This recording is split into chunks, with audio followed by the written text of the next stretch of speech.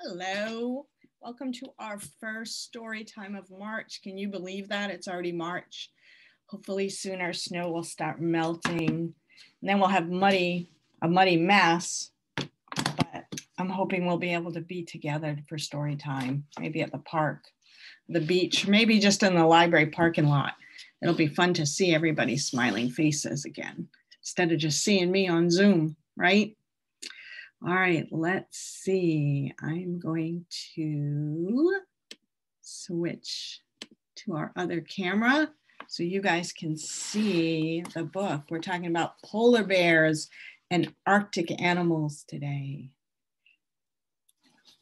Polar bears, animals of the polar region. This is the first book about. This is a Garth Stevens publishing book. Sure our camera is working here so you can see the pages. There we go. The penguin is not afraid of the cold.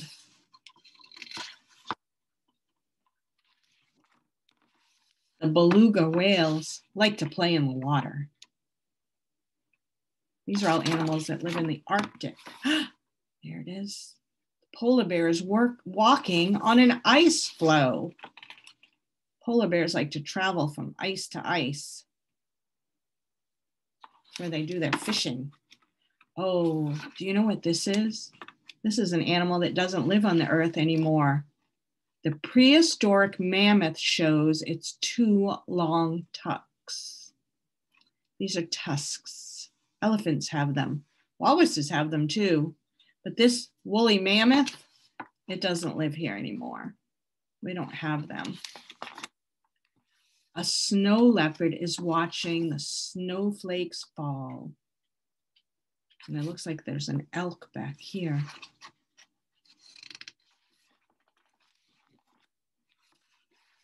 The musk ox is wearing its warm fur coat. Look, there's caribou. He has a heavy, thick coat on to keep him warm. Because remember, they live in the Arctic where it's really cold and really snowy.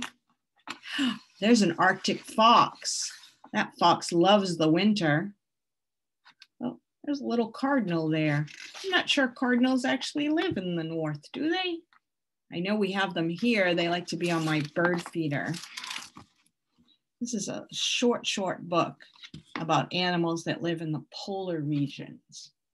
Do you know where that is? Let's do one more book and then I'll see if I can get the slideshow on there. We'll talk about some animals. The snow bear. This book is a scholastic book. It's written by Miriam Moss and illustrated by Maggie Keene. The snow bear. Let's see if I can move the camera down just a little bit so you can get a better picture. How's that? Is that better? In the silent forest is a clearing where the soft snowflakes fall. But listen, there's a padding and a pouncing and a snowdrift that shivers. A little white bear bursts into the clearing. He looks left. He looks right, he looks high, he looks low. He's looking for his mother.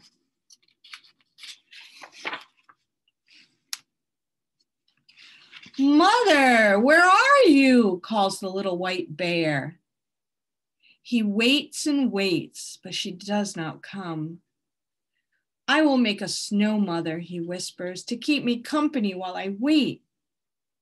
The little white bear sweeps snow into her mother's shape. But listen, there's snuffling and swishing and a deep crunch of snow. Musk ox shakes his shaggy coat. Let me help, he says, and he heaves a heavy mound of snow with his strong shoulder.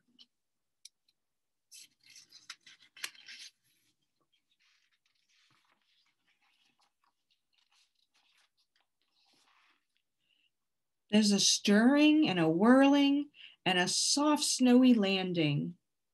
Snow Goose smooths her fine feathers. Let me help, she says. And she pats down the snow with her wide, webbed feet. Look at that big ball of snow they have so far. They're splintering and splashing, coming from the icy lake.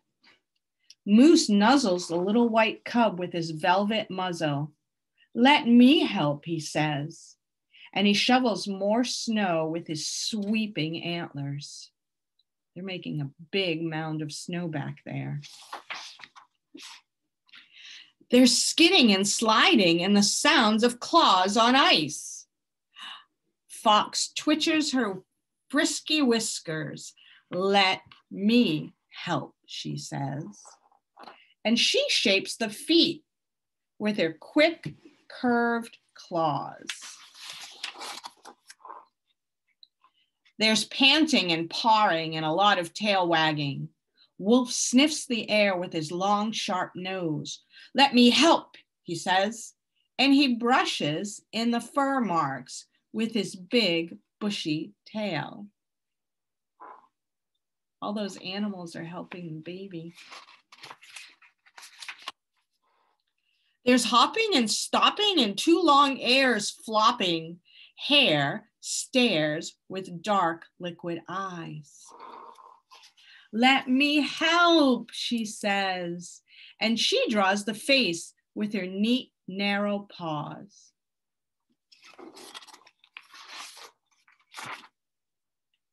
Bear, hare, and wolf, snow goose and moose, musk ox and fox finish the snow bear just as the sun sets and the world is brushed gold.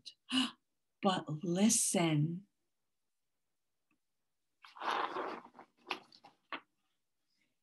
In the forest, their mothers call them home, all except for little white bears.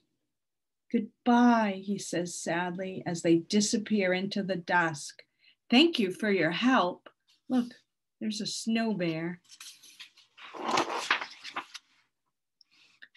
Darkness settles over the clearing, and the little white cub snuggles up against the snow bear, wishing it were already morning. As he sleeps, warm winds blow in from the south and soften the snow. Slowly, very slowly, the snow bear melts into the green of the forest. Oh no, he's losing his mama snow bear. But listen, as dawn breaks, who comes sniffing and searching through the trees? You think it's his mom? There's her baby sleeping. In the clearing, a new day begins. A familiar scent wakens the little white bear. He blinks sleepily. Oh, it's you, he murmurs, moving closer to his mother's side. I knew you would find me.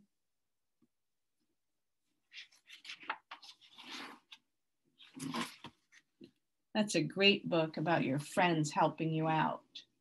You know what? I think we'll do this one and then end with a felt story. And I will save the slides for another day. Over in the Arctic where the cold wind blows by Marion Burks and illustrations are by Jill Dubin. This is one of my favorite books. This is a Dawn publication book. I love this book because of the pictures. Over in the Arctic, where the cold water runs, lives a mother polar bear and a little cub, one. Roll, said the mother. I roll, said the one. And they rolled on the ice where the cold water runs. Remember we talked about that. Polar bears like the cold, the ice, and the water. They like to swim. Over in the Arctic, hopping like a kangaroo, lived a mother Arctic hare and her leverets too. That's what you call babies. Thump, said the mother. We thump, said the two. So they thumped on the tundra, hopping like a kangaroo.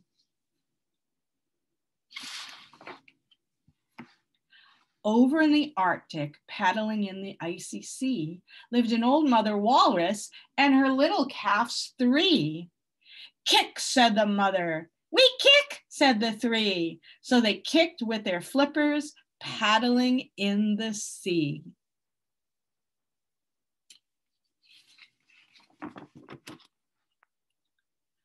Over in the Arctic, curled up on a frosty floor, lived a mother Arctic fox and her little kits 4. Hide, said the mother. We hide, said the 4. So they hid and they waited, curled up on the frosty floor. Over in the Arctic, where they dipped and they dived, lived a white mother whale and her little calves 5. Click, said the mother. We click, said the 5. So they clicked and they whistled where they dipped and they dived. Whales do make a clicking sound. Can you click?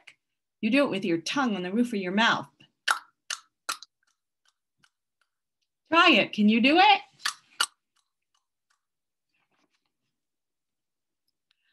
Over in the Arctic, where the cold waters mix, lived a furry mother sail and her little pups 6. Breathe, said the mother. We breathe, said the 6. So they came up for air where the cold waters mix. Look at those seals. They're funny to watch. Oh, what's that? Have you ever seen that? Over in the Arctic, gliding up towards the heavens, lived a mother snowy owl and her little owlets 7. Swoop, said the mother. We swoop, said the 7. So they swooped as they flew, gliding up towards the heavens. Over in the Arctic, where some creatures migrate, lived a mother snow goose and her little goslings 8. Honk, said the mother. Honk, honk, honk. We honk, said the 8. So they honked and they flew south, where some creatures migrate. Do you know what that word means, migrate? It means they move from one place to the other. Over in the Arctic, where the sun didn't shine, lived a mother wolverine and her little kits 9. Growl, said the mother. We growl, said the 9. So they growled and they grumbled where the sun didn't shine. They have a lot of dark weather there, a lot of nighttime weather. The sun doesn't come up and go down as fast as ours does. Over in the Arctic, in a deep, dark den, lived an old father wolf and his little pups 10. Howl, said the father. Oh, we howl, said the 10. So they howled in a pack from their deep, dark den. Howl! Can you be a wolf? Howl!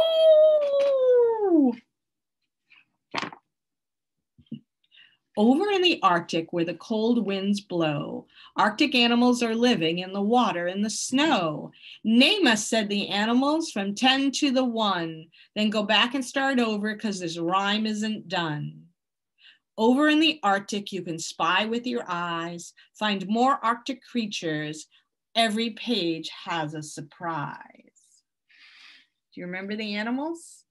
There was a polar bear and a hare and a walrus, an Arctic fox. There was some beluga whales. There were seals, snowy owls, snow geese. What's that one called? We don't have that around here. That's a wolverine. And do you remember the last one? No, a wolf. And look, there's other animals that live in the Arctic. An ermine, a lynx, a narwhal. Have you ever seen that? It's a special, this whale has a special long, spiky, pointed Not sure what it is. Nose, I guess. They use that for hunting. The ptarmigan, the Arctic tern, a lemon, ground squirrel, and that's not a lemon like you eat, but it's a lemon. It's an animal. A Dall sheep, caribou, and a musk ox. This is a wonderful book. Let's do one more book, but I'm going to tell it to you as a felt story. All right. Do you know this book? Polar Bear, what do you hear? I'll read the words, but you will see that as a felt story. Polar Bear, what do you hear? I hear a lion roaring in my ear. Lion, what do you hear? I hear what's that? Do you know? A hippopotamus snorting in my ear. Hippopotamus, what do you hear? Do you know this book? What's that animal? A flamingo. I hear a flamingo fluting in my ear. Flamingo, what do you hear? I hear a zebra braying in my ear. Zebra, what do you hear? Oh, I hear a boa constrictor hissing in my ear. Boa constrictor, what do you hear? I hear an elephant trumpeting in my ear. Are you making these animal sounds at home? Elephant, what do you hear? I hear a leopard snarling in my ear. Leopard, what do you hear? Oh, I hear do you know what that is? These birds are so pretty when they spread out their tails. I hear a peacock yelping in my ear, and peacocks are really, really loud. Peacock, what do you hear? I hear a walrus bellowing in my ear. Walrus, what do you hear? I hear a zookeeper whispering in my ear. Zookeeper, what do you hear? I hear some children. What are the children doing? They're growling like a polar bear. They're roaring like a lion. They're snorting like a hippopotamus. They're braying like a zebra. They're fluting like a flamingo. They're hissing like a boa constrictor. They're trumpeting like an elephant. They're snarling like a leopard. They're yelping like a peacock. And they're bellowing like a walrus. That's a wonderful book to do as a felt story, isn't it? I'm going to switch our camera so you can see. There we go. I guess it's called a desk story, right? Instead of a felt story, because I'm not doing it on a felt board. I'm just showing it to you on my desk. That was a nice way to end. So I will see you next week, hopefully on Zoom or on these pre-recorded story times for the Sandown Public Library. Again, I'm Tricia. Thanks for joining me. Have a good week. Bye, guys.